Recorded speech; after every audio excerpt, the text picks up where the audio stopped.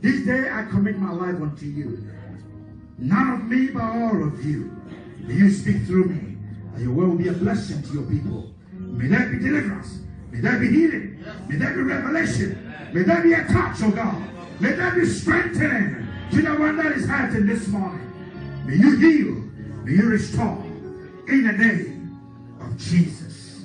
Everybody says, Amen. Hallelujah. This morning I have a word, a very brief teaching, and it's entitled, Desire God's Goodness, and His kindness will be shown to you. Somebody say, desire God's goodness. Desire God's goodness. And His kindness will be shown to you. Hallelujah.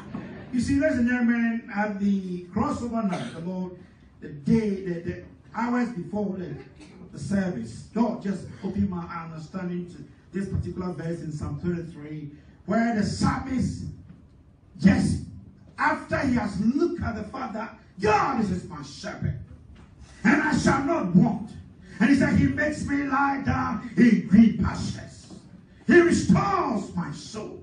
Now, if you look at, Bible theologians also want you to look at the context within which the psalm was declaring this prayer.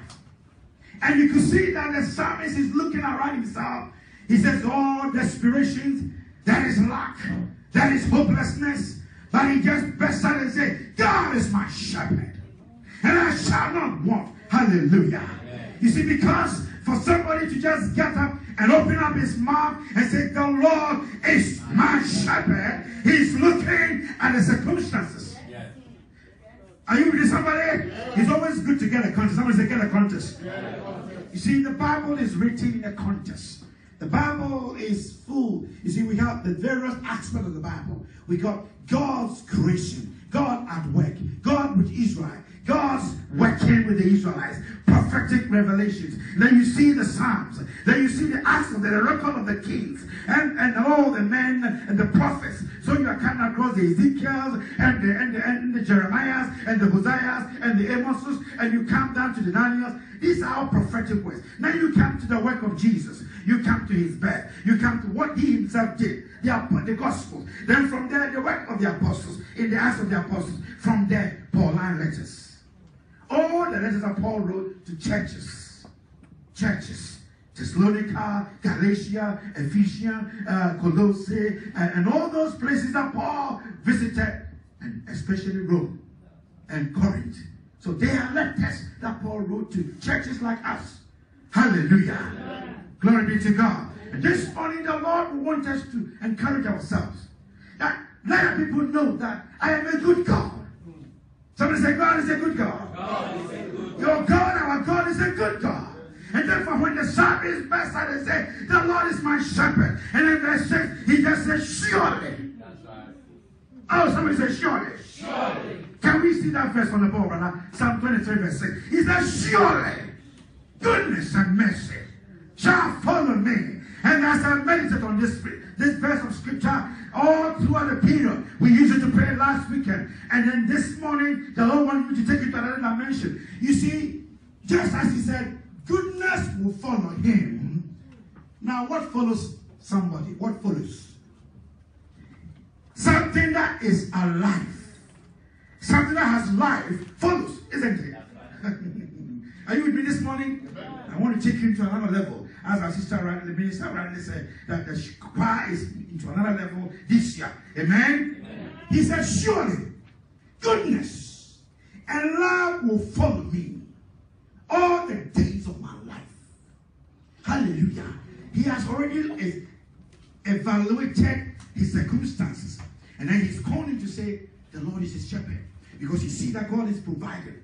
He sees that he will not lack any good thing. Because God is supplying. Hallelujah. And then he's supplying. He said, you see, not just that he's supplying. The way he's doing is that he has been leading me somehow, onto greener pastures.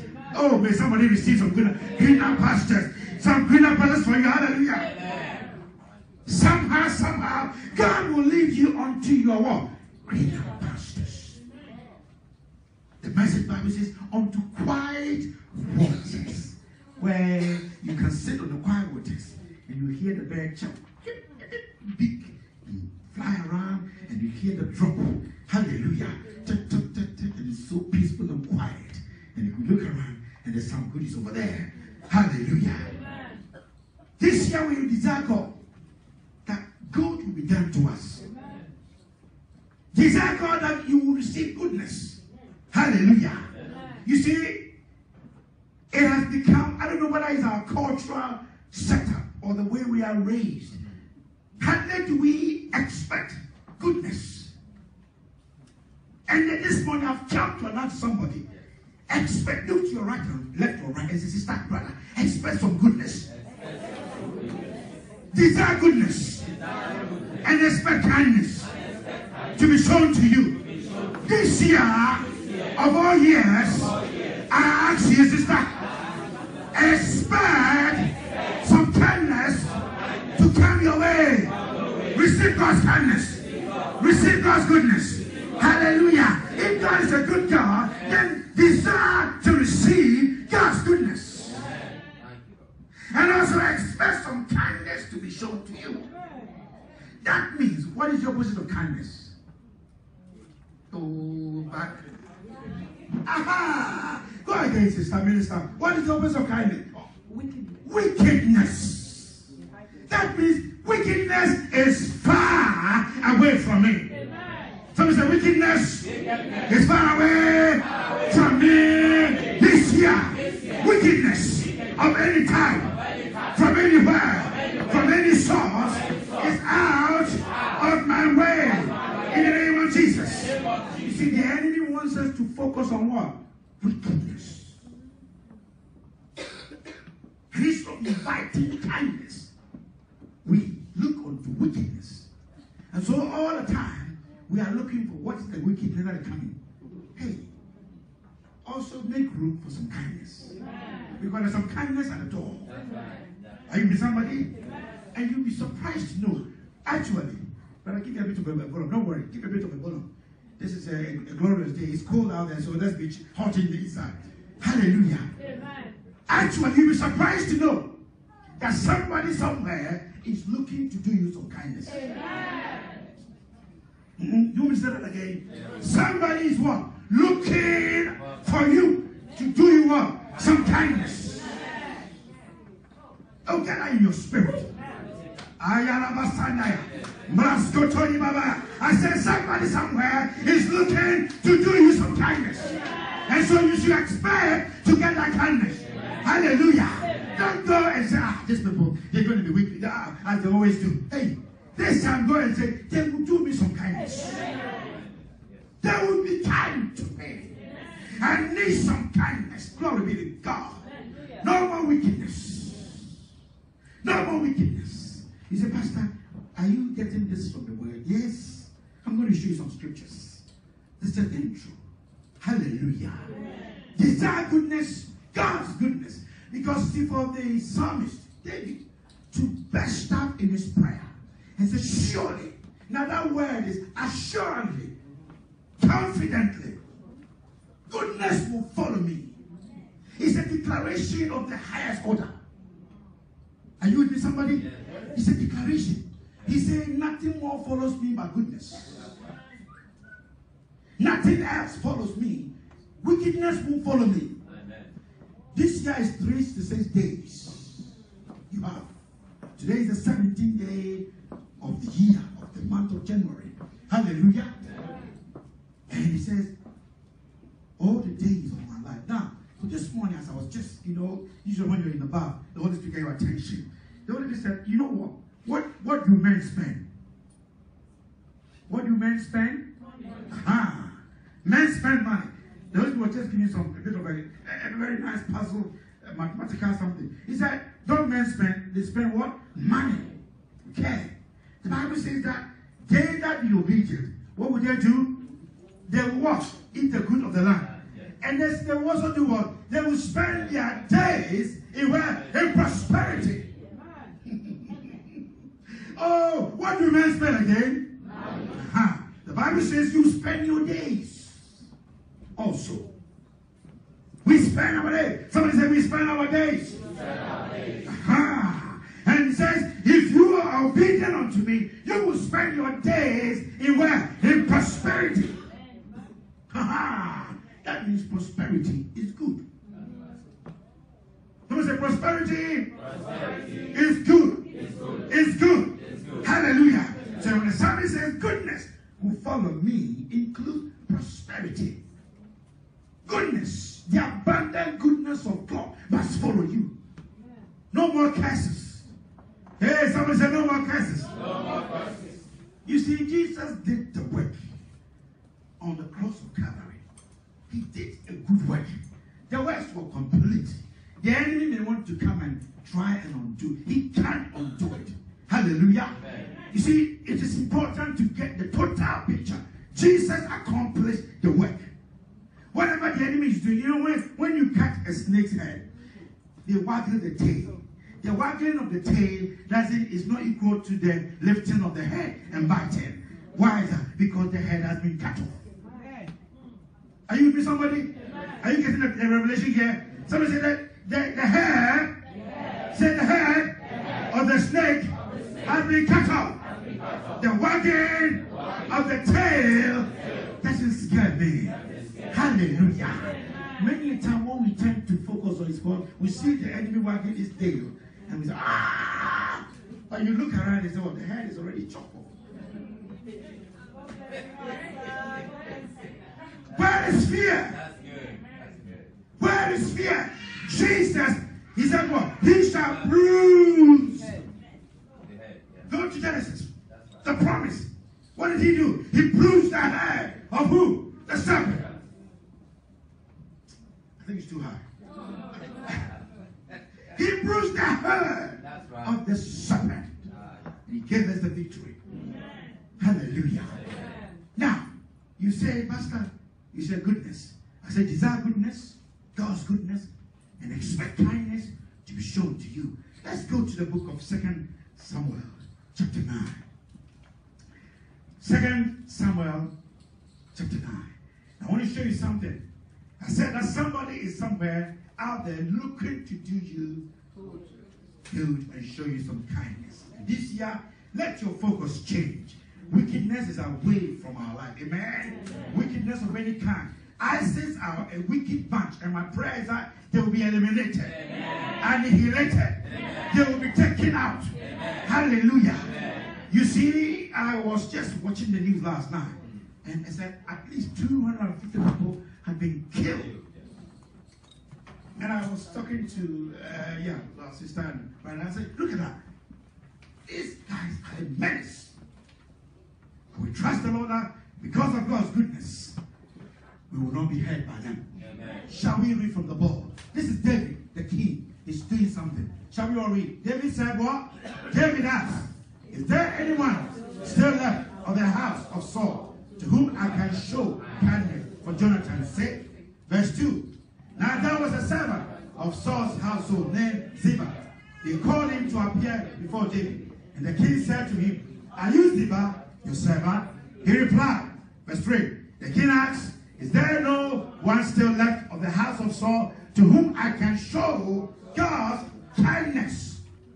Ziba answered the king, there is still a son of Jonathan. He is crippled in both feet. Verse 4, where is he? The king asked. Ziba answered, he is at the house of Michael, son of Amiel, in Lo-debar. 5, so King David had him brought from Lo-debar, from the house of Machil, son of Amiel. 6, when Mephibosheth, son of Jonathan, the son of Saul, came to David, he bowed down to pay him honor. David said, Mephibosheth, your servant. He replied, don't be afraid, David said to him, for I will surely show you up. For whose sake? For the sake of your father, Jonathan. I will restore to you all the land that belonged to your grandfather. So, and you will always eat at my table. Is anybody receiving something like this? When you hear a word like this and you want, jump for joy, be on your feet, do some singing. Hallelujah.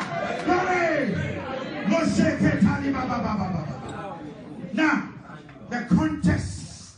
Can you imagine a cripple, a disabled person? You know, Lo-debar is a land of outcasts. Are you with me, somebody? A land where it's depravity. Okay? There is lack. And you see, there is nothing there. It's the disabled, the outcast of society. In Lodibar. Oh, this one, somebody is coming out of Lodibar. May you move out of Lodibar. May you move out of Lodibar. Town of the outcast and be in Jerusalem. Glory be to God. Bible says that he is going to dwell. We'll go down, don't worry. David is looking. He is the king. He's sitting in his throne. And is there anybody else in this house of Jonathan that I can do? I can show some kindness. Ladies and gentlemen, there's somebody somewhere. I want to announce to you that there's somebody somewhere. Point to your sister or your brother and say, there's somebody somewhere. Who is looking to show you some kindness for the sake of your God, for the sake of the name of the God whom you serve. Hallelujah. And whose you are. Somebody's looking for you to do you and show you some kindness. What you need to do is to position yourself and say, I am ready. Kindness, where are you? Kindness, where are you? I embrace you. I welcome you. I receive you. Welcome, you are welcome. Kindness, you are welcome. The spirit of kindness, I embrace you. Kindness is with me. Some issues, some matters, you only need kindness. Oh, Jonah, pray with me. Preach with me. Preach with me, brother. Hallelujah. The young man is preaching with me. Amen. You see, some matters and some issues. Sometimes all that you need is not even binding and casting out. You need some kindness. Are you with somebody? The brother's situation. He was in the land of Lodibar. He was an outcast, a cripple, a disabled. He does not belong to the community. See, he was outside the city. He doesn't belong. And therefore, you called him. And when you called him, David instantaneously elevated him. Yeah. May you receive elevation. Yeah. As kindness is shown to you, may you be elevated. Yeah. May you be elevated. Yeah. You see, when somebody wants to show you kindness, let me tell you sometimes the way it works. You may be reading a book. You may be having some magazine. You may be having a small paper in your hand. And then somebody's eye caught onto that piece and say, why are you reading this? Are you involved in this? It's, oh, well, my work involves this. Oh, is that the case? Right. Okay, here. That is my business card. Amen. Talk to me. Give me a shout. May you receive kindness. May you receive kindness. May you receive kindness. This year, look out for some kindness. Yes. Let wickedness be far from you. Open yourself for kindness. Because you see, David is showing us that. He said, is anybody here that I can show? Verse 1. And as soon as he arrived, he said, I will surely show you kindness. And for the sake of your father, Jonathan, I will restore. Restoration is a very powerful thing. Bringing somebody back to where they are meant to be. But they are not. May you be restored. Some of us have been denied certain things. Some of you need a proper restoration. Restoration! Restoration! Be restored to what your life is meant to be.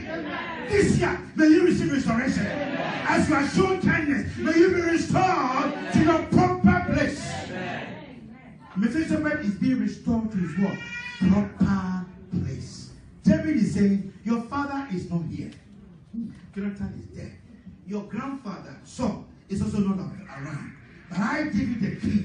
I am stepping in. And I'm making sure you no longer reside in Lodibar, the outcast of the land of the outcast. You are rather now coming to where? To the very prominent place. Sit at the king's table. And what happens at the king's table? Oh, somebody say, I will die. I will die. Bible says that he set a table before me in the presence of my enemies. And your cup overflow. It's a season of overflow. Yeah. Jonathan is dead. Saul is dead. But the son that they left behind, Mephibosheth, a cripple is now receiving an elevation, a promotion. Kindness is coming his way. Look at the way he's going to do it. He said, I will restore you all the land that belonged to your grandfather, Saul. And you always eat at my table. Actually, the Bible said he ate at the king's table until his death. Let's go to verse 8. Look at what is happening here. Mephibosheth bowed down and said, what is your servant that you should notice a dead dog like me? That is the state that he was in. He counted himself as nobody. To the extent that he called himself a dead dog. Oh, may you come alive, somebody, this morning. If you are downtrodden, if you are broken in your heart, if you are considering it's not all worth it, look at what a man is saying. He described himself like he's a dead dog. He saw himself as a dead dog, amounted to nothing. But God has a different plan for you. God has a different plan for you. So this morning I want to announce to you, your God, our God, has a different plan for you that you know about. Hallelujah. This morning I want to encourage you. Don't give up. Some kindness is coming your way. Some goodness is coming your way. Hallelujah. And verse 9 says what? Look at what verse 9 says. Look at what he's doing. Then the king summoned Ziba, Saul's servant, and said to him, I have given your master's grandson everything that belonged to Saul and his family. Can you see somebody around country being restored? And now he's going to be instantaneously rich. A millionaire. Instantaneously, his life has been, I received what? A turnaround. May you have a turnaround. May you have a turnaround. May you have a turnaround. Desire goodness of the Lord and expect kindness to be shown to you. Wherever you go this year, whoever you are meeting, expect kindness. Expect kindness. Expect kindness. Do away with wickedness. Let wickedness be far from you. Because your case is different. You say, Pastor, why are you saying that? Because you are a child of God. Because you are a child, a servant of the Most High God. And therefore you have every right to expect kindness to be shown to you. Let's look at what happened. Verse 10. It's up to 11. So now, you and your sons, that's David speaking, and your servants are to farm the land for him and bring in the crop so that your master's grandson may be provided for. Look at that. And the Mephibosheth, grandson of your master, will always eat at my table. Now Ziba had 15 sons and 20 servants. Now all of a sudden, he has become what? A master. And he goes servants. Somebody say instant miracle. Instant miracle. One more time, instant miracle. Instant miracle. Kindness that has a miraculous element. That's what you see there. All of a sudden, somebody who is a cripple, who nobody will consider or count or even want to stop by and say, chap, how are you? Maybe I guess this is pastor, so he may be sitting by the roadside begging. Now, instantly eating on the king's table with the best robe, with servants, take coating, and say, hi, master, are you okay? Is there any more? Can we top it up for you, master? Oh, somebody feel good, somebody. Oh, feel good. Can you imagine being called to Buckingham Palace for a banquet? I see myself, and I'm walking in my tailcoat in a very beautiful white bow tie. Gently walking down the aisle. You go and sit down, and you are welcome. Welcome. Oh, thank you very much. Show your seat. You sit comfortably, majestically. And so, what would you like to have? We have X, we have that, we have that. Sometimes they will tell you, you even forget before they get to the end. You don't even know what he said. You just say, oh, I can have it. Hallelujah. He is spoiled for choice. Let me say spoiled for choice. Hallelujah. And verse 11, the last one. The Bible says what? Then Ziba said to the king, your servant to do whatever my lord the king commands his servant to do. So Mephibosheth ate at David's table like one of the king's sons. Power of kindness. Power of kindness. Receive this power of kindness. kindness over your life, over your household. Expect kindness. Ladies and gentlemen, as a body of God, as a church, let's expect kindness. Good kindness, I mean. Expect kindness. Hallelujah. And expect goodness. Let's go to 2 Thessalonians, 2 Thessalonians chapter 1. I want to show you something. 2 Thessalonians chapter 1. I said, desire goodness, God's goodness, and expect God's kindness to be shown to you. We'll look at kindness.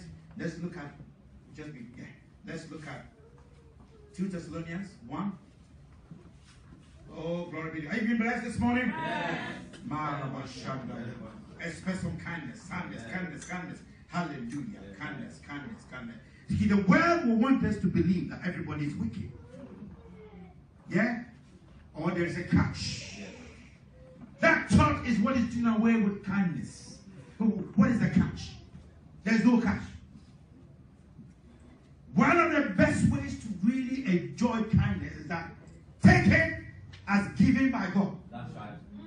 That's right. There is no catch. There is no what? Catch. The English people have managed to, Uncle Ray, isn't it? If somebody doing some kindness to you, oh, what's the catch? Yeah, they want to find out, what's the catch? In other words, they think, once I'm doing some kindness, I'm also expecting something in return. Don't go on that basis. If you do that, you will not see God's kindness. That's right. Go with a clear mind and receive kindness as given by the Lord. Are you with me? Kindness is when you do that way, it is the best way to be blessed. Hallelujah. Look at here. Paul, Silas, and Timothy to the church of the Thessalonians in God our Father and the Lord Jesus Christ. Verse 2. He said, grace and peace to you from